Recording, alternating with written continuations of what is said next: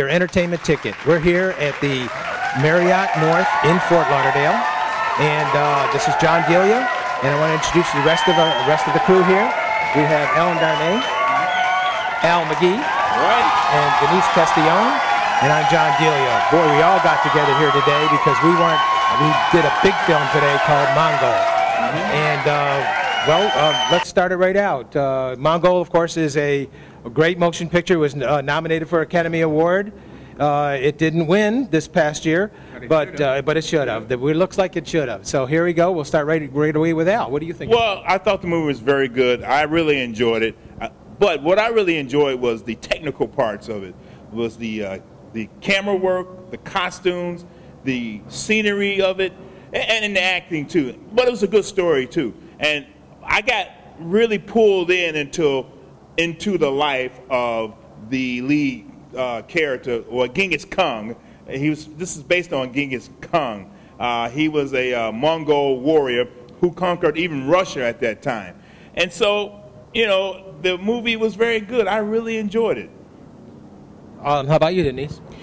Well, it was interesting to see the backstory on how Genghis Khan got his start as the warlord of the Mongols. But what I really was especially interesting to me was the love story between his wife, Borte, and himself, and how that relationship endured despite the separations and hardships. Yeah, actually, in the movie, Temujin becomes Genghis Khan. Let me give you to Alan. It's really an epic film. In the style of David Lean, it reminded me of films like Lawrence of Arabia or The Bridge on the River Kwai, and we don't see very many epic films anymore. So I think it's worth your while just to see this thing. But it's a brilliant, brilliant film. I enjoyed it thoroughly. Probably financed in Russia. And I don't know how he got the money to do this film, but it certainly cost a lot of money. It took 6 months to make, or to film. It? Yes.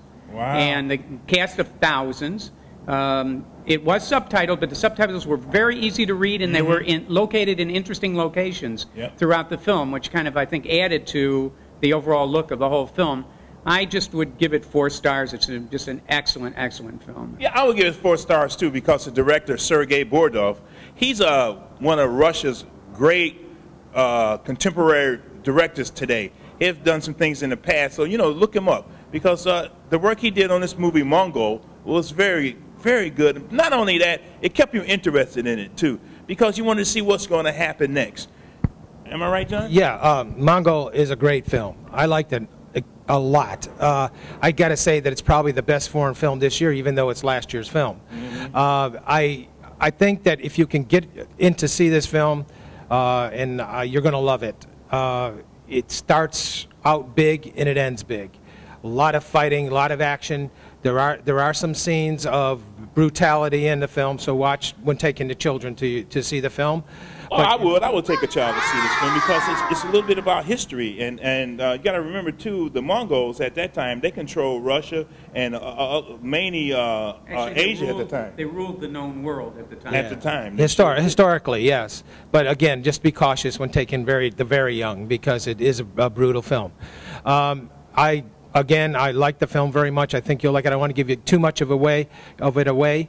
Just a little unknown fact that Sergei Bordov, who did the directing for the film, also spends some of his time, a third of his time, in Kazakhstan. Just to let you know a little bit about that end of it, sort of, I thought it was cool.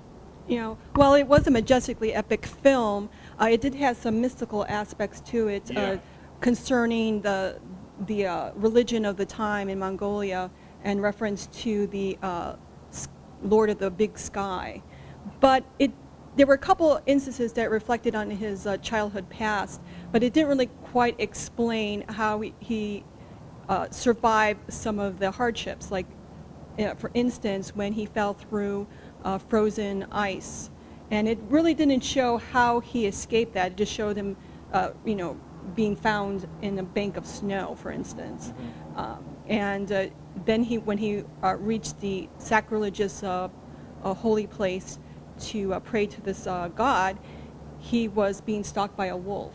maybe probably representing Well, the no, god the in, wolf in a form. The god god in Yeah, a, but in I a think the thing to form. remember is that when the legend becomes bigger than the fact, then you print the legend, and that's what they did in this film. So in those one or two instances where they let you wonder how he got out of certain situations and made it feel like it was his god who did it, I think we have to go along with that. And Yeah, just you print have the to, legend. because they didn't have anything written down about Genghis Khan. Because this was a mythical character, it's hard to find what is really the truth, but in this film, they really did a good job of putting a whole story together about the Genghis Khan.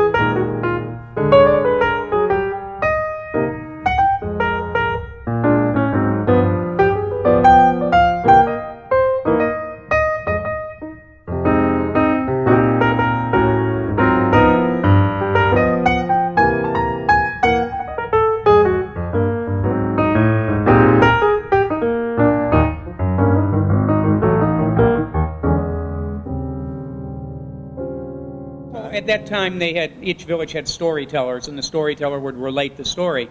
And as the stories were related, they were expanded upon. The characters were deified, and all those things. And though Genghis Khan and his son Kublai, after him, were really large figures in history who conquered the world and held it for over 200 years, ruled the world, the known world, for 200 years. That's being successful at what you're doing, I think.